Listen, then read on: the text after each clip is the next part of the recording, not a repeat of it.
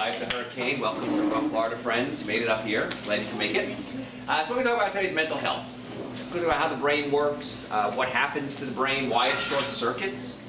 That's a big issue. And many times when it comes to mental health, people think about treating the symptoms. I want to talk about treating the cause. Now sometimes we have to treat the symptom. I'm okay with that. Sometimes that has to be done, and I get that. But as we're treating the symptom, whether it's neck pain, back pain, mental health issues, digestive issues, it's okay to treat the symptoms as long as your ultimate goal is to get to the cause. And I believe this is the disconnect in healthcare. Because so often everyone's worried about treating the symptom and nobody gets to the real cause. And then we try one drug and that drug might have side effects, we try another drug. I'm not against drugs, I'm not against surgery. But if there's a way to fix it, that's going to be the goal. And I believe, and I've been right for 35 years of predictions, I believe in the next 10 to 15 years, this is what's going to happen. This is going to be healthcare. Healthcare is going to be, why do you have this problem? All right, so let's get you calmed down and manageable, and then let's start treating the cause as well. And that's kind of cool. So, the way the body works, brain sits up here, right? Most cases. And the brain is sending messages down the spine, out the nerves, and back up to the body constantly. We don't even know how many times a second your brain is talking to your body. We can't even calculate it. Two things can make a nerve malfunction, chemical or physical. Now chemical would be food, drugs, alcohol, environmental toxins. These are the things that you have a lot of control over. And that's why if you listen to my radio show, if you read my books, you watch my videos, I push this because this is something you can do. Physically, you may not have so much control. So if a bone moves out of place and pinches a nerve, it can hurt. But 90% of your nerves don't feel pain. So many times, I know there's a leak out there. It said the leak, sorry about that, you didn't hear some vacuum noises, so that's the back noise you hear. So physically, you might not have the ability to deal with this. So if a bone pinches a nerve, it hurts. Now as a chiropractor, people come to us all day, every day with neck pain and back pain and shoulder pain, numbness and tingling, and we fix it. We do a great job. However, many times you can pinch a nerve and not know it. So for example, you don't feel your blood pressure. It's controlled by nerves. You don't feel your spleen, your kidneys, your earwax, your toenails, all controlled by nerves. So my concern when I evaluate a patient is not only the nerves that feel pain, it's the nerves that don't feel pain. So we always think about the brain telling your arm to move, your leg to move, but there's a feedback system. Your brain is talking to your body, but your body is also talking to your brain. So we can block messages in either direction, and the body doesn't work. A neat little thing I do a lot with patients when they come in is that many times patients say they're dizzy, they feel like they're falling over. So I'll have them stand up, close their eyes, and I'll see if they fall to one side. And if you fall to one side, it's usually something called the cerebellum, the back of the brain, not getting the proper neurological input. So what do we have to do is we have to stimulate the cerebellum. So it's not so much the brain sending message to the body in a case like that, it's the body sending messages to the brain. And so what I have to do is stimulate that part of the cerebellum. What we do is we'll adjust one side of the body. Or we'll have them swing their arm on one side of the body, squeeze a ball, jump up and down on one foot, send neurological impulses up to that side of the cerebellum so that the body balances. And then I have to close their eyes again and they don't fall anymore and I think it's the coolest thing in the world. Okay? Pretty neat. If I scratch my nose, by the way, I got exposed to perfume today. And I got a big inhale of perfume and then I touched my nose to it. And so, can't do perfume. Years ago, I remember I went on a date with this girl and she was just stunning. And I was just so excited to go out with her and she got in my car and she stunk. And about 20 minutes in, I said, I can't do it. I said, I can't even breathe. I said, I'm really sorry. And she got all offended. And I thought, well, I can't breathe. I can't fake the fact I can't breathe, you know. So, but one of my patients had perfume on today and I did this like an idiot. So I was like, got me. So, anyway, so we got to look at the neurological input going into the brain and coming out of the brain. So now we got to feed your head. Remember Alice in Wonderland, feed your head? And most of us don't feed our head. We don't give our body the nutrients that the brain needs to work. And so now the brain is working on cheap gas instead of high test. And so now the brain isn't working. So many people come to us and they're tired and they're grumpy and they have mood swings. And they can't understand why, and it's a lot of it to do with the brain. You see things like Alzheimer's and Parkinson's. These are neurological this is neurological damage to the brain. And now we're calling Alzheimer's type 3 diabetes. Because what happens is in type 1 diabetes, your pancreas doesn't produce insulin. You need to have insulin. Type 2 diabetes is your body's producing plenty of insulin, but your cells are not utilizing it. You put out so much insulin that the cells become insulin resistant. What that means is the cells can't utilize any more insulin, so the insulin opens up the cells and allows the sugar in. So if the cells become insulin resistant, you can't utilize the sugar that's there, and the sugar in your blood goes up. Excuse me. So one of the things we do is we give you more insulin to force the sugar into the cells. That usually causes the cells to become more insulin resistant. So now you have more problems. And what we do with that is we just get you off all the sugar and make the cells want more sugar. We cut off the sugar supply to the cells go, wait a minute, I need sugar for fuel, you're not giving me any, all right, I'm going to let insulin open me up and let sugar back in. If that happens in the brain, type 3 diabetes. The brain is not utilizing fuel properly, and so now the brain can't work, it short circuits, and now we have something like Alzheimer's disease. Pretty wild, huh? So the brain uses sugar as a fuel. The brain can also use other fuels, which is kind of neat. It can use fat as a fuel. Ketones. You might have heard of the ketone diet or ketosis. That's when the brain is now using ketones as a fuel. And that doesn't go through the insulin pathway. The ketones go directly into the cells, and now the brain is able to reboot itself. So if somebody has a neurological issue, Alzheimer's, Parkinson's, what I always do is I get them off all the sugar. That's breads, cookies, cakes, donuts, pastas, regular sugar. Get them off all the sugar. And what happens now is the brain has to use fuel. It switches to ketones, and many times the brain heals. Pretty neat stuff. So when it comes to mental health, you have to realize that you got to give the body the nutrients that it needs. And most of us don't. Now there's 4 things that your body does real well with. The best 4 foods we can eat are going to be fruits, vegetables, nuts, and seeds. Anything that isn't a fruit, vegetable, nut, or seed is not going to give us the best bang for our buck. So most people are eating everything but fruits, vegetables, nuts, and seeds, when they should be eating exclusively fruits, vegetables, nuts, and seeds. And that's where the problems come in. You look around and you watch what most people eat, and it's alcohol, meat, sugar, dairy, coffee, soda, artificial sweetener, breads, cookies, cakes, donuts, pastas. That's what the average person is eating all day, every day. The brain cannot function very well on that fuel. And so what we need to do is get the body eating, get the person eating right so the brain can work. Those foods that I just listed are inflammatory foods. They cause inflammation. And when inflammation gets into the body, it can get into the brain actually swells, and that can cause the brain to malfunction. So a lot of the brain issues or the mental health issues we're looking at are inflammation. And a lot of that inflammation starts in the gut.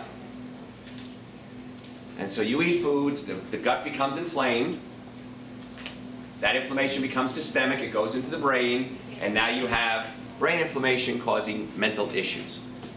And it drives me insane when I watch people with mental issues, even if they're hospitalized. There's some very good mental hospitals right around the corner here, as a matter of fact. And if you ever go in there and watch what they feed these people, it's not the money. They're feeding these people breads, cookies, cakes, donuts, pastas, sugars, puddings, actually making the problem worse. That's why I predict in the future that we're going to have to start addressing the cause of the problem, not just treating the symptoms. So we can take somebody and put them on medication, and it might help, but if we're feeding them pudding, it's making it worse. Make sense? So that's what we have to start working on, getting people eating the right foods along with the other therapies. This has been the disconnect between the holistic world and the allopathic world. When those two come together, we will truly have a healthcare system. And I believe we're not far off, and the reason is this. Whenever there's turmoil, and boy is there turmoil right now, right? Whenever there's turmoil, something rises up. A hero rises up. And this is the perfect time for a hero to rise up. Now, the hero may not be a person, it may be a thought. And that thought could be combining alternative and allopathic medicine. And that's when you're going to start seeing some dramatic changes. And I'm seeing it already. I get about a call every 2 months from a medical doctor wanting to come practice in my office. 20 years ago, we were quacks. We were crazy, cracking bones, eating tofu. The heck is wrong with you people? Now, about every 2 months, I want to close my practice and come work with you. I want to learn what you do in your office. I want to be able to treat my patients and get them well. Because a lot of doctors have kind of come to the realization they're not going to make a lot of money in medicine anymore. Those days are gone. And so a lot of doctors are not becoming doctors anymore. They're realizing I can make a lot more money as a computer programmer than I can as a medical doctor or chiropractor or whatever it is without all the hassle. I was going to say something else. Without all the hassle. Because trust me, I've been in practice 32 years. I have 5 other doctors, 6 of us all together. And the biggest problem we have is not seeing patients. It's trying to fill out the insurance forms. Because no one knows how to do it, including the insurance companies. We had one patient come in. She called the insurance company, said, yes, you're in network. Came in to see us. We looked it up. Yes, we're in network. We sent out the bills. They sent it back saying you're not in network. We said, but we are in network. Here's our certification that we're in your network. Well, you're not in network. But you just told us we were in network. Well, yeah, it does say you're in network here. Literally, 4 or 5 hours on the phone with the insurance company. They don't even know what's going on. So if they can't figure it out, you certainly can't be expected to figure it out. We can't figure it out. Doctors are going, I'm done. I don't want to do this anymore. So I promise you in the next 10 years, we will have, or we do have, a doctor shortage. And it's going to get a lot worse. It's kind of like they were predicting the hurricane, right? And a sunny day, you're thinking, that's not so bad today. And then got a little rainier, got worse and worse and worse. That's what's going to happen in healthcare. In 10 years, there's not going to be doctors around. I promise you. I know this. Because the enrollment in medical school is dropping, chiropractic school is dropping. All my doctor friends want out. Doesn't matter what kind of doctor, they want out. I want to quit. So nobody's talking about this, but it's going to happen. This is why you need to learn how to take care of yourself. And you're going to be forced to do it. If you don't do it now, you'll be forced to do it, which is fine with me. I don't care how you get here, just get here. And you're going to be forced to take care of yourself. So, we have to avoid putting the bad foods in the body. We have to put the good foods into the body. And we have, excuse me, don't wear perfume around me. It's my rule, okay? So what's going to happen is, we have to start looking at the physical component of healthcare as well. Now what do I mean by that? You have nerves that come out of your neck that go up into your brain. You have blood vessels that come in the front of your neck called the carotid artery, the back of the neck called the basovestibular artery that go up into your brain. And physically, if the bones in the neck move out of place, you can kink a blood vessel or a nerve. And if you kink a blood vessel, you're cutting off the blood supply up into the brain. And now the brain can't function. So chemically, you have control of it most of the time. But physically, as if a bone moves out of place, you can physically block a nerve or a blood vessel. And that's why when you see people go to chiropractic, sometimes acupuncture helps relax the muscles along with chiropractic, and we open up the nerve and blood supply to the brain heals. Because it's just not getting its blood supply, just not getting its nerve supply. We've all done this, you fall asleep on your leg, right? Go to stand up, doesn't work. Your brain, this is an interesting part of the body, your brain doesn't have pain receptors. Your brain can't feel pain. It can perceive pain from somewhere else, but the brain itself, if I can get through your skull and through the outer coating, if I was in your brain, I could stick knives into your brain, you wouldn't feel anything. So your brain itself can't feel pain. So the brain can malfunction and it doesn't hurt. And that's where the problem comes in. You don't feel anything, so you think it's okay. And now the brain becomes very warped, and you have this distorted perception of reality because the brain isn't working. And it could be because of pinched nerves or blood vessels going up into the brain. Pretty nifty, huh? So I believe, I know, that when we're dealing with mental health issues, we have to look at the physical as well as the chemical. And that's one of the missing links. Now, your brain runs on chemicals called neurotransmitters. Neurotransmitters have to be made. And we make them from raw materials. And we have to get the raw materials in our body to make the body assemble these neurotransmitters. Just like if I were to take a piece of flesh out of my arm, there's a certain amount of amino acids and vitamins and minerals and nutrients making up that bicep or tricep. There's a certain amount of nutrients that make up the neurotransmitters in our brain. And we have to get those nutrients starting with our digestive system.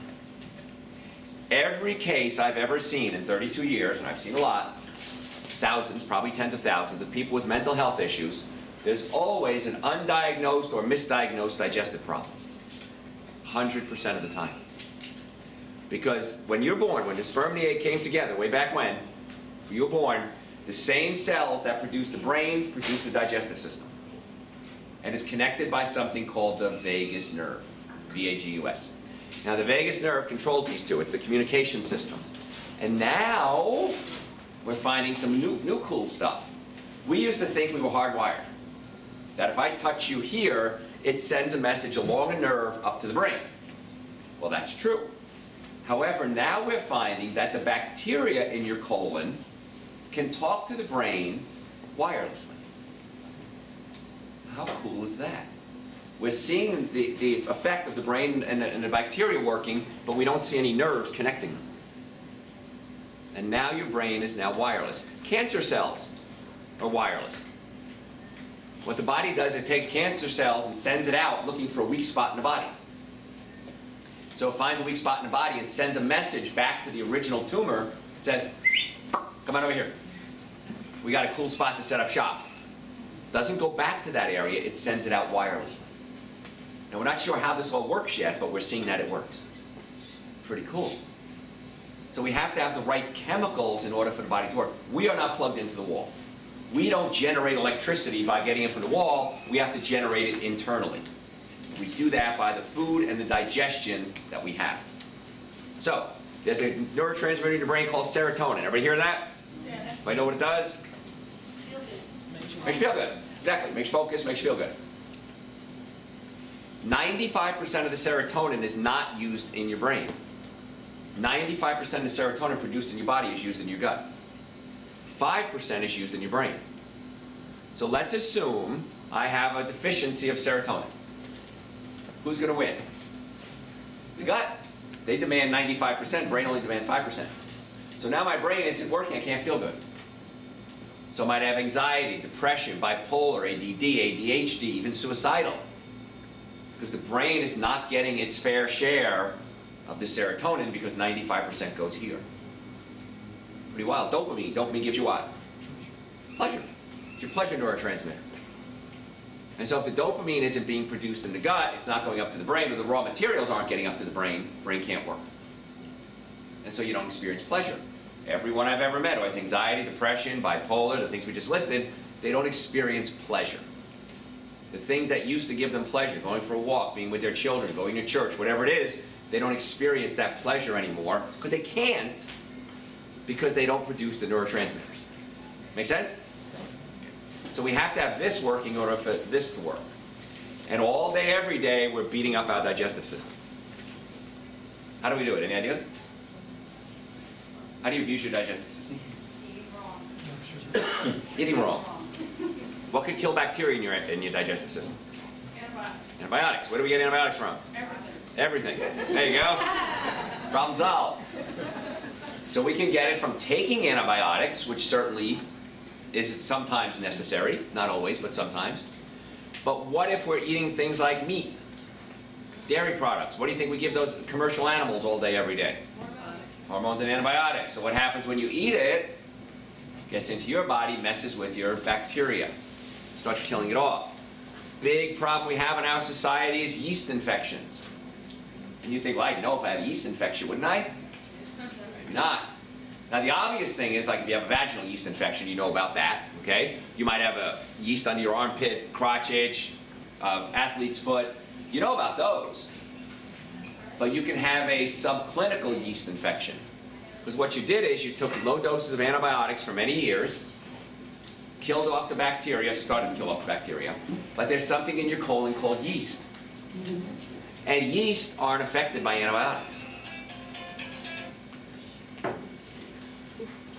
So the yeast start to multiply because there's not as much antibiotics in the body as a competition. The yeast start to die off, the bacteria start to die off, the yeast start to multiply, the yeast burrow holes into your colon and want to go set up shop somewhere. They like warm, moist areas. Where do we get yeast infections? Warm, moist areas. The armpits, the crotch, the vagina, the feet, warm, moist areas. So now we start getting these systemic yeast infections that can get into the brain. And many times when I find people with mental health issues, I do a simple yeast test on them. They have yeast problems. We clear up their yeast, and the brain gets better. The brain fog, the mood swings, a lot of times that's a yeast problem. And it's not something that happened one day, it's something that happened over time. Now once you get the yeast into your system, it's really hard to get out. I'm not going to lie to you. Because it sets up shop in these cells, and it gets into the cells and doesn't want to come out. And the tricky thing about yeast is this. If I have a bacteria, virus in my body, the immune system recognizes it and attacks it.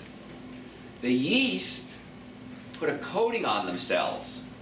They create this protective barrier so that the immune system looks at it and goes, that looks okay, and keeps going. They hide.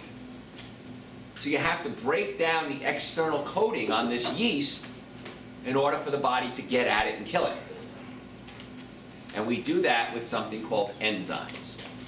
Enzymes we get from raw food. So that's why I recommend you do about 60% of your diet raw. Broccoli, cucumbers, tomatoes, avocados. Because raw food has enzymes in it. Enzymes can eat away at that coating on the yeast, exposing it now to the immune system. Make sense? Okay. So, most people eat 100% cooked food, yes? Yes. Very few people eat raw food. So I do, yes. What? We do. Well, we do. Well, we're special. But the average person, not us, people you know, they eat cooked food. As soon as you cook something above 110 degrees, the enzymes are destroyed. Once the enzymes are destroyed, they're... What's the bug? You're waving. Hi. Hi. She's the one we're talking about today.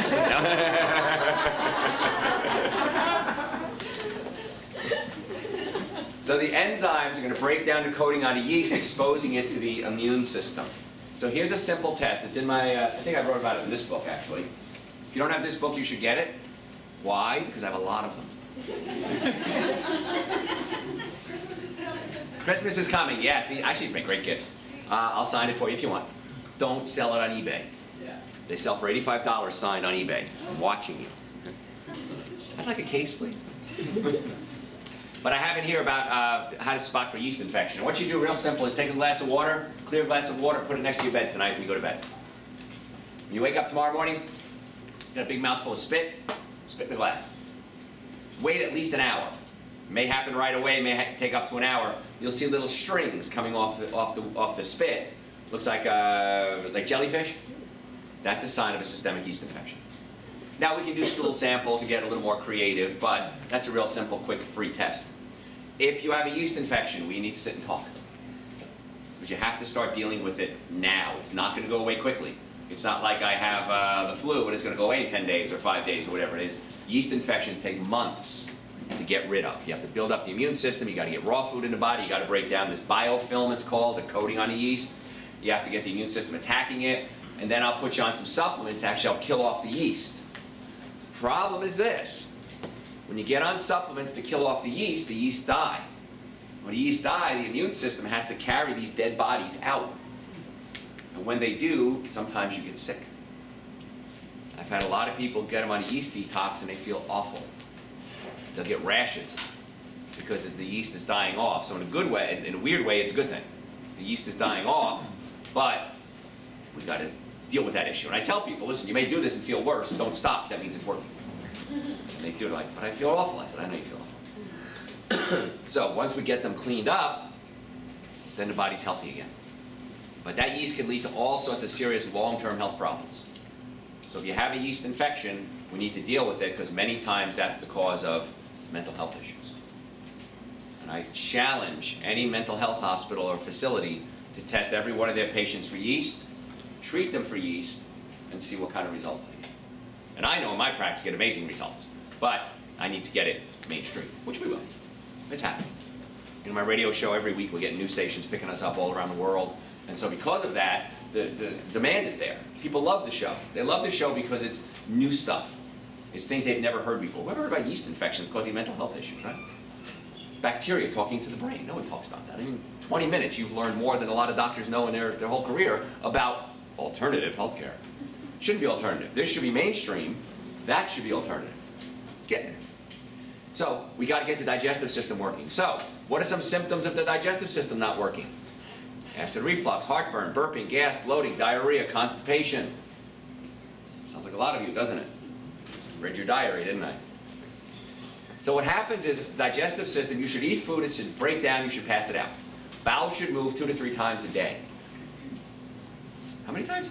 2 to 3 times a day. Not a week, not a year. 2 to 3 times a day, because food in should mean food out. Anybody ever have a baby? Ever was a baby? Okay? They eat, they poop. They eat, they poop. Where does this all come from? How did this little thing make, you're always amazed at that. And what's happening is, food in should mean food out. As we get older, we do stupid things. We don't have time, we're busy, we don't like to use public toilets, and so the body backs up. And these toxic waste products build up in the body.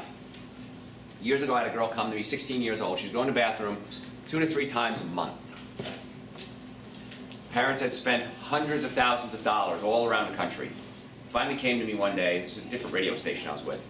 I said, Dr. Joe, we don't know what else to do. There's one test. We can send her to Cincinnati. I got to go with them. It's $10,000 just for the test, not counting transportation and them going there and everything. And they're going to make her swallow something. If the bowels don't work, they're going to put her on this medicine. I said, why don't you put her on the medicine? See if it works. Save 10 grand. That's a good idea. So I said, let me make something for her. So I formulated something called Dr. Joe's Intestinal Cleanser. And I put this together for her. And I said, I want you to take this every day. So she started taking it, and of course, this along with chiropractic care, because we checked the nerves in the low back. She had a chronic pinched nerve in her low back.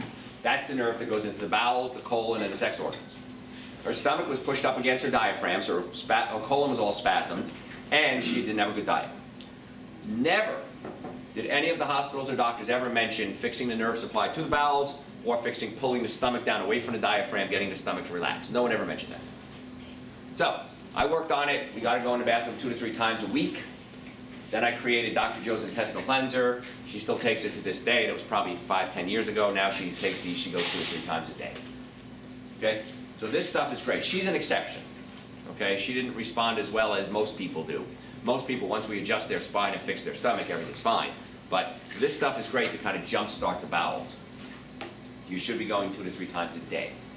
And that's normal. And if not, there's a problem. And so that can affect the bacteria, because the food sits in the colon and it rots, and the bacteria they're not getting the proper food, they're becoming toxic, sends messages to the brain, and that can cause real bad problems. Along with the bloating. Okay, you get that big bloating thing if the bowels aren't working. So we got to get the bowels working properly. We got to check the nerve supply to it. We got to get get you on the right food. We got to get you on fruits, vegetables, nuts, and seeds. We want to get you off the things that don't have fiber. Because what happens is you eat food, you eat fruits, vegetables, nuts, and seeds, and the bowels expand. There's nerves in your bowels called stretch receptors. And eventually they're stretched to the point where they send a message to the brain saying it's time to contract. And that's what makes you go to the bathroom. The stretch receptors are stretched until they contract, and then you move your bowels.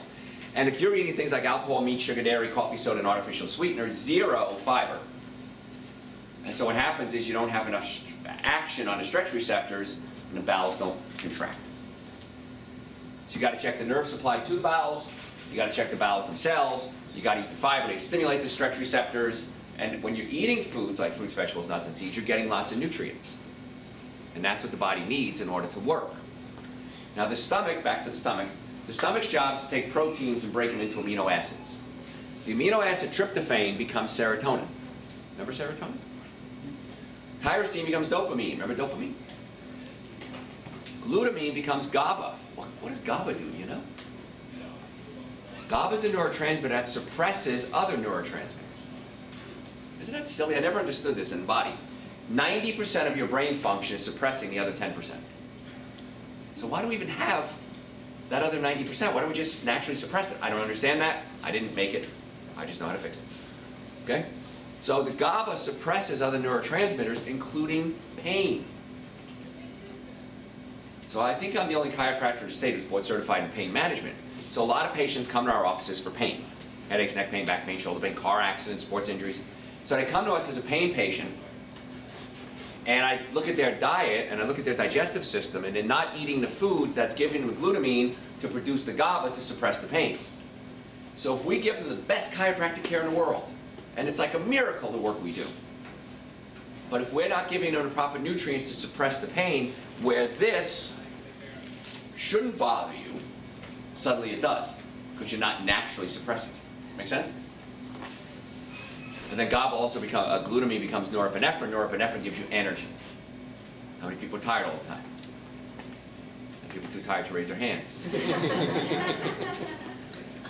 So, you? So it goes back to the digestive system. It goes back to the digestive system, proteins being broken into amino acids to be absorbed and create the neurotransmitters. So 85% of you, according to my statistics, have acid reflux, heartburn, burping, gas, or bloating. Because 85% of my patients have it. And I always say 85% of my patients have digestive problems and 15% lie. So everybody's got some type of digestive problem, but nobody seems to talk about it. And so many times it's a physical problem. Remember physical? You have a sheet of muscle called the diaphragm, a hole in the diaphragm called the lower esophageal sphincter that drops into your stomach. If your stomach pushes up into the diaphragm, now the stomach isn't digesting proteins into amino acids to produce the neurotransmitters. So we need to physically pull or massage the stomach down away from the diaphragm, relax the stomach and the bowels, everything starts to release, and the proteins are broken into amino acids. Cool is that? Proteins are what then? They what? What was that last sentence? The proteins are then what? Proteins are broken into amino acids, and amino acids then become the neurotransmitters. Okay, follow that? Yes. And so it's interesting because many times I'll have psychiatrists, psychologists, patients in the mental health industry call me and say, I listened to one of your shows, I watched one of your videos, and I never, ever thought about what you just said in 3 minutes. Never made sense to me. We have patients with mental issues. We can counsel them, we can put them on medication, like things like specific serotonin reuptake inhibitors, SSRIs. Those are designed to essentially, real simply, utilize the little bit of serotonin that you have. What if we just made more serotonin? And that's what I'm talking about, is fixing the cause. And sometimes you've got to treat the symptom, but in the process, you want to get the cause. And they say, finally, in all the years I've been in practice, now it makes sense to me. And I'll ask them, ask every one of your patients. It's a weird question to ask if you're going to a therapist. Do you have a lot of gas, bloating, acid reflux, heartburn? Are you ticklish? Because if you're having digestive problems, you're usually ticklish right here. You're protecting your digestive system. Pretty wild, isn't it? And I know this because when I fix somebody's stomach, I pull their stomach down, I can then touch them on the sides and they don't lose their minds. But before I touch them and they're screaming. Pretty neat stuff. So ticklishness and pain travel along the same nerve. It's called the lateral spinal thalamic tract. And as the ticklish and pain travel along the lateral spinal thalamic tract, we don't know why the brain perceives it as pain sometimes and ticklishness also. Because it's the same neurological impulse. Why the brain differentiates it, we don't know that yet. We will. We don't know that yet, but we know it's traveling along the same nerve, so it's the same reaction. And if anybody's ticklish, you know that it's very painful to be tickled, isn't it? It's not fun, right? And so we have, when we start looking at how the body works and the neurology and the chemistry, just like a car, I don't know how a car works. It's been explained to me. You shoot gas in, the gas explodes, and the pistons go up and down, and I get it. But I've never put together an engine. I've never fixed a car. But in order to fix a car, you have to know how it works. In order to fix the body, you have to know how it works. And that's what I'm trying to teach you, is how the body works. And it's not hard to figure out. It's actually pretty easy. Well, it's easy for me. I studied it for 32 years. So. And it's fun. Major universities all the time contact me. Will you please come and teach for us? I don't have time. I'd love to, but I just don't have time. I'll guest lecture. I'll go into universities and guest lecture periodically. But I just don't have the time to actually sit down and teach a class. But a lot of teachers will take my videos and my radio shows and play them in their classrooms. I get it all the time. Teachers call me up and say, can I play your lectures in my classroom? Yeah, sure, I don't care. And then it's really cool, because years later I'll run into somebody and they'll look at me and they'll say, we watched your video 20 years ago, and I didn't realize that artificial sweetener caused headaches. It just happened the other day. And some kid came up, a guy came up to me and says, wait a minute, I know you. Where do I know you from? We're trying to figure it out. And he says, I remember I used to drink diet soda constantly, had blazing headaches, went to every doctor known to man, they gave me all these medications, didn't work. I watched one of your videos in my high school class. You told me about how artificial sweetener, aspartame, #1 side effect is headaches. I cut out the artificial sweetener, my headaches went away. And I didn't have to take any more drugs. He says, thank you. How cool is that? So it's fun when you understand that. So let's talk about aspartame for a second. Aspartic acid is an excitotoxin. What that means is it excites the brain. It causes the brain to fire faster than it's supposed to and can literally burn out your brain cells. There's another amino acid that does that too called glutamine. Remember I just said you need glutamine to produce GABA and norepinephrine? You need glutamine. Excessive amounts of glutamine, especially when it's isolated, when it's by itself, is an excitotoxin. It causes the brain to fire faster than it's supposed to. Where do you find excessive amounts of isolated glutamine in your diet every day? Monosodium. Number one side effect of monosodium glutamate is what? Headache. So aspartic acid and glutamic acid with other amino acids, they play nice together. When you put them in a concentrated form all by themselves, that's when they start doing damage. And aspartame is aspartic acid. Aspartic acid, phenylalanine, and methyl esters. So aspartic acid causes the brain to fire faster than it's supposed to and burns out your brain cells. Number one side effect of headache of artificial sweetener is headaches. Number one side effect of monosodium glutamate, headaches. Oh. See, it all starts to tie together now? Your bells up. Time's up. Gotta go. So if you eat these foods like monosodium glutamate, the concentrated form is actually causing nerve damage. So if you go to a Chinese restaurant, always order it no MSG. And they will say, we don't use MSG. And then you'll eat it, and then you'll get a headache. But if you ever read the sign at a lot of Asian restaurants, it'll say no added MSG. Keyword? Added. They don't add extra. But soy sauce, when you create the fermentation process, produce glutamic acid. Following? Okay. So if you're using the cheap soy sauce, a lot of glutamic acid and monosodium glutamate's already in the sauces. So what I want you to do is notice how you feel, not just physically, but mentally, after a meal. Every time I go out for Chinese food, I get a headache. Guess what? Don't go out for Chinese food. Okay? Every time I drink a diet soda, I get real angry. Aspartic acid, phenylalanine, methyl esters, aspartame, right? Every time I drink sucralose, the little yellow packet, I feel sad. These are things that I've learned over the years. I never put it all together. What I do is I tell my patients, write down everything you eat, and if it's emotional, if it's a mental health patient, I want you to write down how you feel at the end of each meal, an hour or so afterwards. Every time I use the little yellow packet, I get sad. How could a yellow packet, you know what I'm talking about, right? The sweetener. Sucralose. Sucralose is a chlorinated hydrocarbon. It stimulates your estrogen receptor sites. Excess estrogen can make you sad, right? So a lot of times what you're doing is affecting your mental health and you've never correlated the two. I get sad, I don't even know what triggers it. Start writing down what you're eating.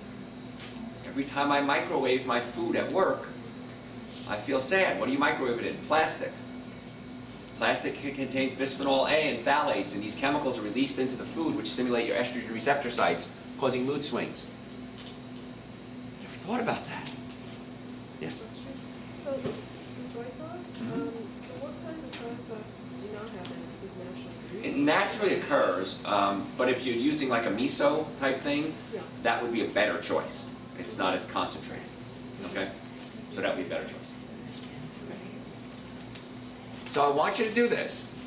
Do it anyway. Doesn't matter if you have mental health issues or not. I want you to write down what you eat. If you go to my website, drjoeesposito.com, we have a form. And it's called a diet diary. Print it up, it's free. Use your own if you want, I don't care, but it's a simple little diet. Breakfast, lunch, and dinner, snacks, and it says how many times you go to the bathroom. And just start writing it down. And as you write it down in the column, in the margin, I want you to write how you feel. And you will be amazed. Every time I have pepperoni pizza, I get tired. Saturated fat clumps your red blood cells together. Red blood cells carry oxygen. Your brain isn't getting enough oxygen. I become tired. Every time I do artificial sweetener, I get anxious. Don't do artificial sweetener. And you'll be fascinated when you become your own doctor and start doing research. So for the mental health to be at optimum levels, you have to have a normally functioning nervous system, pinched nerves and pinched blood vessels. a normally functioning digestive system, so the brain is talking to the body, and you have the good bacteria in your colon. If you have a yeast infection, we're going to wipe that out. And you have to have a good diet. And the cool part about having a good diet is it's really cheap, it's really easy, and you do it for just 2 or 3 days, and you'll be amazed at the results. And guess what? If it doesn't work, so what? It didn't work. But if it works, which it will, you'll say, wow, you mean this is all it takes to be healthy? Yes, it really is that easy. Okay. Years ago, somebody came to me and said, Dr. Joe, what would you consider the world's best supplement? And I said, well, I take supplements every day, but if I would consider the world's best supplement, I would take fruits and vegetables and put them in a pill. Because fruits and vegetables are the source of your vitamins, minerals, and nutrients. So I did something, I sat down with some chemists out of California, and I created something called Dr. Joe's Essential Source. Get your essential nutrients from the source. Is that creative? Most creative thing I ever did, right there. So I took fruits and vegetables, juiced them, took the water out at a very low temperature, what was left is a powder. Why a very low temperature? I don't want to destroy the enzymes. Then we had prebiotics, probiotics, more enzymes, and a complete multivitamin, nothing synthetic. So I started taking this every day, and I was amazed how much more energy I had. Even my bosses at the radio station say it's amazing the way, because we get callers. You heard my shows? Have you heard my shows? When people call in, I don't know what the question's going to be. It says, you know, Bob from Marietta wants to know about total colors, you know. And I'll say, Bob, how can I make your day better? And he'll say whatever Bob wants to say. I have 8 seconds to dump him if he wises off. We have a dump button, it's called, okay? And I've only had 2 people wise off in all the years I've been on radio. So, people say, how does your brain process the question and an answer that fast? The reason is I give my brain the fuel that it needs. My body, I shouldn't even say my brain, my body. And then I realized that most people are too acidic. Now we talked about alcohol, meat, sugar, dairy, coffee, soda, artificial sweetener. Very acidic. So we need to neutralize that acid. So the acid is like Pac-Man. It eats through things and it dissolves things. So I created something called Dr. Joe's Super Greens, which are very alkalizing to the system. I take a scoop of each every day. At least once a day. Now if I have a big day, if I'm going on a hike, if I'm going to do a couple of radio shows back to back, I got a TV presentation, I got to see patients and do a lecture, I'll take a double dose. Just that simple. So I would suggest if your bowels aren't moving 2 to 3 times a day, Dr. Joe's Intestinal Cleanser, everybody should be taking Super Greens and Essential Source every day, absolutely positively no excuse. Relatively good at getting people out of pain. Because when you're in pain, nothing else matters, does it? I want out of this pain. In fact, after this, I have to go to my office. Because a friend of mine called me just before I left, and he says, man, I was mountain biking this weekend. He says, my back locked up, I can't move. I said, I got to give a lecture. As soon as I'm done with the lecture, I'll meet you at the office. He said, great. Because he says, I can't move, I can't do anything. I said, I understand. So he's going to be, and he took some medication, took some aspirin. It'll calm down his pain, get him to the office, and I'll fix him. So, your turn. Questions? Yes? I'm having an issue currently that I've had intermittently before. Just out of the blue, I'll start smelling smoke, like cigarette smoke or campfire smoke. Yes. So I could be laying in bed, I could be driving the car. Sure. Okay, that could be several issues, actually. Okay? One, the test you can do is the peanut butter test, and I'm going to divert for a second, then come back to you. With peanut butter, you look it up online how to do it for Alzheimer's patients. If you can't smell peanut butter at a certain distance from your brain, it could be a sign of early dementia. It's kind of interesting. Just look it up online, peanut butter test. It's kind of cool. Okay? But if you're smelling smoke, it could be that there's a sinus infection. The sinuses could be backed up and have an infection in there. I would say stay away from all dairy products and all wheat. Absolutely. Everyone should do that anyway. But do that and see if that helps. If not, I would check the nerve supply, because the olfactory nerve is what we call a cranial nerve. It goes directly from the brain to the sinuses. That's why when you smell things, it brings back memories more than anything. Right? You can look at things and say, that looks familiar, but if you smell something, you know exactly who it reminds you of. Your first boyfriend, your grandmother's house, your moldy basement when you grew up at home. So this olfactory nerve is very, very, it's a direct link to the brain. It goes right from here up into the brain. So I would check the nerve supply up into the brain, and I would cut out, to see if there's a sinus infection, cut out the wheat and the dairy products. Okay? Got a note. Would you comment on the topic of brain scans and mapping? Okay. I can do that. Yes. Brain scans and mapping is great, because when we do brain scans and mapping, we can actually see patterns. We diagnose somebody with a condition. We do a brain scan and we say, okay, this brain scan is what somebody with ADD has. Then we can say, okay, we did a brain scan on somebody, it looks like an ADD patient, or it looks like an Alzheimer's patient. So the brain scan and mapping is great because different parts of the brain control different parts of the body. And a good example is if we gave you cocaine. Part of your brain lights up. Okay, it's usually the nucleus accumbens, the part of the brain that causes pleasure, releases dopamine. So the nucleus accumbens lights up if I give you an illegal drug. If I give you sugar, that same part of the brain lights up only about 6 times as much. So to extrapolate that, it's not exactly one-to-one correlation. Sugar is 6 times more addictive than cocaine because it's stimulating the pleasure centers in the brain. So when we start looking at mapping the brain, it's very good stuff. Absolutely. However, the question comes up, what do you do about it? When I was working on my diplomate in orthopedics, it was a 5-year postgraduate study I studied with Dr. Rick Ackerman, brilliant man. And he said, if you don't know, if you can't diagnose it if you don't know it exists. So now we can diagnose things. We can say, okay, this part of the brain lights up, it's ADD. This part lights up, your precursor to Alzheimer's or Parkinson's. This person is prone to depression. The question now is, what do we do about it? What we do about it is what we just talked about today. Okay? More questions? Did you ever suggest someone take an antibiotic for yeast infection? What they usually do is they give them a drug called Flagell, which will wipe out the yeast infection. The problem is it's very, very damaging to the liver. So there's a trade-off on that. And the antibiotics don't usually affect the yeast. You have to take an anti-yeast drug. So you got to be real careful with that. If you do take the medication, it can kill it off too fast, and you get sick from it, and it can cause liver damage. That's what. Rather do it slowly. The answer is no then? The answer, not for antibiotics. I wouldn't give for yeast infection. Okay. Garlic works great. Yeah. You mentioned on here proper breathing techniques. Yes. Most of us don't breathe right. So a couple of things. Number one, if the stomach is pushed up against the diaphragm can't drop down and we don't breathe properly. That's why every snoring patient I've ever treated, stomach is up against the diaphragm, and when you're standing, the gravity's pulling it down. And so you're able to drop the diaphragm and go up and down and breathe. When you lay down, you take gravity out of the picture, the stomach pushes up against the diaphragm can't drop, you try to inhale, there's the snoring, and then you wake up, sleep apnea. So, breathing techniques. First of all, when you inhale, your stomach should expand first, okay? And then the chest. The best breathing technique I can teach you is the 4-1-5 technique. I want you to inhale slowly for the count of 4. Let's do it. Hold it for 1 count, and then exhale for the count of 5. This is a great technique to kick in what's called your parasympathetic nervous system. 2 types of nerves in your body. Sympathetic speed you up, parasympathetic slow you down. The parasympathetic nervous system is usually the one that we need when we go to sleep, we go to the bathroom, when we're in a happy surrounding with our friends. And what happens is we get stuck in the sympathetic mode, and we're not downshifting to the parasympathetic mode. By doing the 4-1-5 breathing technique, it kicks in the parasympathetic nervous system, which allows the brain to reboot and relax itself. So 4-1-5, yes? Do you take in and breathe out your nose? Yes, try to do your nose if you can. That's more of a yoga breathing, yes. Exactly. Okay? I'd just like to do one a testimonial and one kind of a cautionary thing of what you said. One is I've always been, or licensed childhood, somewhat of a depressed, anxious person. Mm-hmm. Both parents were or are on medication for it. I had a traumatic accident and really had some PTSD issues after that.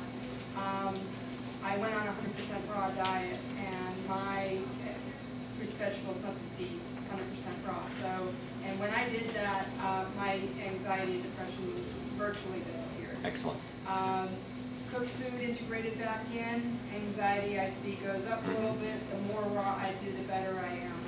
The one thing I just wanted to just throw out a caution for is that sometimes you say to do the diary, what you eat, how you feel, what you eat, and how you feel. Sure. I think sometimes it's more of a long period of time, and not necessarily you're going to recognize the feelings after an immediate meal. Yes, sometimes you will, and if you're real in tune with your body, you will, but I think the majority of people might not see changes unless they did it for a little bit more of an extended period of time. So I'd like to suggest people look at things over time. Sure, doing things I agree with you. as well. Absolutely, yeah. What she was saying was if she eats raw food, she had a depression, And on a raw food diet, essentially went away, started putting cooked foods back in, started to escalate back up again. And with the diet, you can see instant, but again, you could do long-term as well. And that's why you kind of look at it as a guide.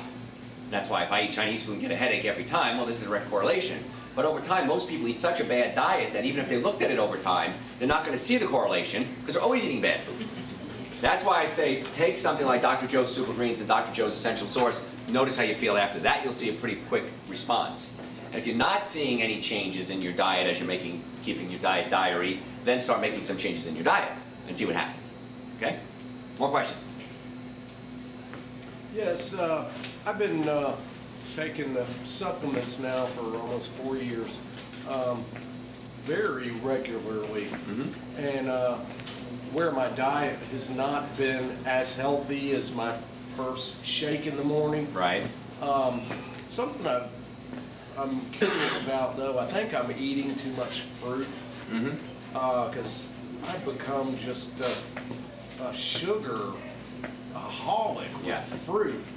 I've cut banana out of my shake because I get that rush, you Sure. know? And I've been using grapes. Do you have any suggestions? Yeah, you on got that? to cut the sugar out of the diet, and only 2 or 3 pieces of fruit a day max. Okay. Okay, good example is I went home, I went to visit my mom. She lives in New York. And it's really great Italian bread from this Italian bakery. And she said, oh, you got to have a piece. I said, okay, I don't want to, don't argue with mom. And it was a vegan. I'm a vegan. And it was a piece about the size of my hand. And I ate a piece of it, put some vegan butter and some olive oil on it. It was great. Spectacular. Next day, you know what I wanted? More. More. That was it. More. Was up there for about 4 days, came back, was in a grocery store, shopping around, started looking at the bread, going, man, maybe I'll buy a loaf of bread. I don't eat bread. That's wheat, it's sugar, I never eat bread. I had this one piece, instantly. The dopamine receptor sites in my brain started firing off, the nucleus accumbens were getting stimulated, I wanted more bread. So you don't use fruit as a crutch. Well, I'm eating 15 pieces of fruit a day. It's still sugar. Okay, so yes, you got to cut it out. Something I did start putting in my shake, because a lot of times I can't get my apple cider vinegar, my olive oil, and my coconut oil. So Right. I started dumping all that in there Sure. too. And now when I don't have it, I miss it. Yes, that's perfect. And then at first it was like, it kind of tastes, Weird. Yeah, but now I'm like, I miss it.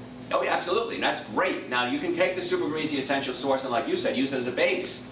Add some extra virgin organic coconut oil to it, 2 or 3 tablespoons of it. You can add beet powder. Beet powder, they juice the beets just like we do the Essential Source and the Super Greens. Take the water out along with the sugar. So the beet powder is high in nitrates that when you swish it around your mouth combines with the saliva to create nitric oxide, which opens up your blood vessels. So you can add some beet powder to it if you wanted to. You can add turmeric to it, wonderful anti-inflammatory. Turmeric by itself is a little strong. You could add it to the shake. So you can add things to it. That doesn't have to be the only thing you do. And I just use coconut milk, unsweetened coconut milk or almond milk. Yeah. Okay. What? I use cinnamon in there. Cinnamon is great too to stabilize the blood sugar. I use that on a regular basis too. Okay. More questions? Yes. You talked about the microwaving the plastic. Yes. What did it cause? It releases chemicals that are hormone disrupting chemicals. Okay. What do you recommend for detoxing the body? So if you just gone your entire life eating super unhealthy, how do you kind of restart everything so that it's more effective when you do lead a healthier Question is, how do you start to detoxify? The best thing you can do is start to detoxify. That's the easiest thing. The neat part is as soon as you stop putting the junk in, the body starts getting the junk out. The body is amazing in its abilities to clean itself out, especially the liver. The liver is the fastest healing organ in the body. I can remove 70% of your liver and it would grow back, and you would survive. So the liver's amazing recuperative powers, you just have to give it the chance. So right away, raw fruits and vegetables, 60 to 80% of your diet raw, Super Greens an essential source, absolutely at least once a day. And then what I do with my patients, I do a nutritional workup on every patient and give them other specific supplements just for them. But the easiest thing to do right away is 60 to 80% of your diet raw. And that's why the second, this book, Eating Right for the Health of It, is such a great guide for that. So should you wean yourself off? Nope. Or like, would Just that do it. be a shock to your system? Just do it. Okay. Nope. Got to start today. So you're saying the liver can cure itself? Oh, the liver's amazing. As soon as you stop putting junk in, the liver starts to heal. Yeah. Seen people come in all day, every day with liver problems, start cleaning them up 6 months later, go back, get their blood work done, and the doctor says this, I don't know what you did, whatever it was, keep doing it. And then they'll try to tell them what they did. And a lot of doctors, of course, that are in my radio areas know who I am. And I say, listen, if Dr. Joe says it, just do it. They don't even argue. It's like, just do it. Yes, sir. Yeah, so I was on statins for a while, then I stopped and changed my diet. My cholesterol came down, which is great. Triglycerides came down too. But what do you recommend diet-wise to keep cholesterol down? Keep cholesterol down. The best thing to do is everything we just talked about. What we're finding now is it's not that 1 in 100 people produce too much cholesterol. 99 out of 100, the cholesterol is being produced, it's just not being recycled. And so that's why it builds up. So once you start to clean out the liver, you open up the recycling bins, so to speak, you recycle the cholesterol and it works very well. So what you want to do is stay away from alcohol, meat, sugar, dairy, coffee, soda, artificial sweetener, and the liver will heal, in most cases. How about you have an alpha-1 antitrypsin deficiency gene for the liver? Well, if you have a genetic issue, then, like I said, 1 in 100 people absolutely should be taking statin drugs. If you're producing too much cholesterol, if you have a genetic predisposition, that's when drugs play a very good role. But you need to be more careful than everybody else. So if you do have a genetic predisposition or a genetic flaw, you got to be more careful, and sometimes drugs are necessary. I mean, there may be a case where someone has an autoimmune condition that's attacking the thyroid, and you try everything you can to fix the thyroid. Well, if the immune system keeps attacking it, you may have to remove the thyroid to stay alive. And so in cases like that, if there's a genetic predisposition, then we have to be careful with it. But you got to be more careful than everybody else. You can't just say, well, I'm going to remove my thyroid and just eat whatever I want. You can't do that. Yeah? Do you have any great advice for helping a 17 or 18-year-old person who has anxiety and depression? Obviously, it'd be great if I could have him eat, 60% of his diet raw, but that's probably not going to happen. I know. Somebody said once, forgive them, for they know not what they do. Yeah. Teenagers are tough. So if you look at that person, chances are they're going to have burping and gas, they're going to have really stinky stools, they're very ticklish, their head is nodding, because you can't see it on the camera, her head is nodding. So we need to get the stomach and pull it down away from the diaphragm, and then work on the spine as well, chiropractically. That's going to help them, and they're going to be amazed at the results, and then they're going to say, okay, I'm willing to do other things. Once you see a little bit of success, people usually jump on the bandwagon. Or if you're buying food, don't buy bad food. Don't have the bad food in the house. On the subject of depression, 5-HTP, supplement that? Serotonin combines with, tryptophan combines with B6 to create 5-HTP. 5-HTP becomes serotonin, serotonin becomes melatonin. That's why most depressed people can't sleep. They're not producing melatonin. You got to go upstream, downstream, wherever it is, and get the body to break down the proteins into the amino acids, and then make sure you have a healthy small intestine to have a lot of B6 available, and B6 creates the 5-HTP. Follow that? Which B complex do you think is the best? One of the best B complex. Well, the super greens, the essential source has B vitamins in it. If you're going to take a B vitamin, though, you can use things like nutritional yeast, which is a great source of B vitamins. If you're going to do any supplement, just make sure it's not synthetic. Okay? Hepatitis C. Yes. How does that play into this with the liver, or what additional or other things need to be involved? I've had a couple of Hep C patients, when we get them on a really good diet with a lot of enzymes, they test negative. Okay? That being said, I've had other people where they don't test negative. So either way, you got to really take care of the liver and get those enzymes in there, and then hopefully the body will stabilize itself. And a lot of what you were talking about with brain scan and mapping and stuff, would you say that if you just went ahead and cut to the chase and did all that, then it wouldn't be necessary? That's most cases. That's what happens. Yeah. Okay. Yes. If someone had slight brain trauma on the left side of their head, can that cause hormonal imbalances? Oh, absolutely. Yeah, brain trauma. Yeah, that's a biggie. Would food help that, or do you? Food would help. Then you got to check chiropractically, make sure the nerve supply is working properly, and then sometimes we have to work on rebooting the brain itself. Many times you have to adjust the skull. People think the skull is a solid rock of bone. It's not. Physically or just? Physically. Everything. No, physically. Yeah, you physically, just like you manipulate the spine, you manipulate the skull. Yeah. I studied with Bertrand Desjarnais, who studied with Dr. Still, who was the founder of osteopathy, who came up with this. So I've been in practice a long time. So a lot of the guys who created these techniques, I studied with them. And it works. And it works amazingly. Cranial work is like unbelievable. And I have very few doctors know how to do it. My doctors, I train them, so they know how to do it, but very few doctors know how to do cranial work anymore. Do you like colonics? Colonics are okay, just don't do them too often. You can flush out the good stuff too. So, but if you get the body healthy, if you get the nerves going to the organs working, and you're eating a good diet, chances are you won't need a colonic. Okay. Again, you may be treating a symptom, not the cause. Yes. Testing for telomeres. Test for what? Testing for telomeres? Testing for telomeres, I don't do it. You can go online, look up a company that'll do it. I know there's, can't remember the one company, I forget, but, yeah. You talked about there was a certain test. Yeah, they test your telomeres, and depending, telomeres are part of your gene. It's like a tail that's on your gene, and depending how long it is and how active it is, it can tell your biological age. Not your chronological age, that's what the calendar says, your biological age. But you'd have to get that done by a testing company. Just look online and say telomere testing. There's a lot of companies that do it. So. All right, so here's your homework.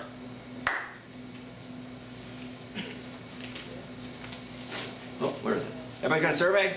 Yes. Yes, okay, I want you to fill out a survey. Let me know what you thought of today's workshop. Did you like it? Did you not like it? Did you learn a few things? And then on the bottom, I want to give you a present. If you'd like to come see us, our office is about 3 minutes from here. I'd like to have you make an appointment to come see us.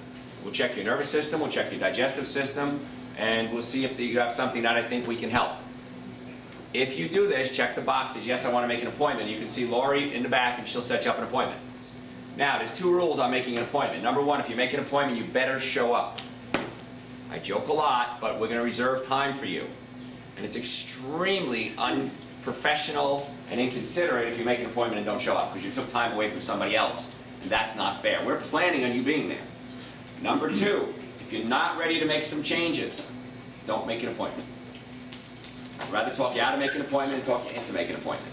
So if you're not willing to do something, not everything, but something, don't make an appointment. If you just want to sit and chat, don't come see me. Send me an email, I'll answer it for you. If you're serious about wanting to get well, now this goes for you, your friends, and your family, you can mark that box and Lori will set you up an appointment. We accept patients with all insurances, we accept people without insurance, car accidents, sports injuries. I have never seen a car accident where the car was damaged where the occupants weren't. Ever. I don't care what the insurance company says. Every patient that comes in, I mouth it with them.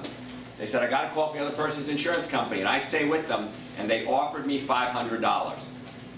I've seen cars totaled, I've seen cars scratched. $500 is the only damage you ever had. According to insurance companies, doesn't matter what it is. So, don't believe that. If the car was damaged, you were damaged, you gotta get yourself fixed. Okay? And when you hand in your survey, Lori or Julia is gonna give you a coupon for 10% off everything you buy today. Is that nice? Okay, class dismissed.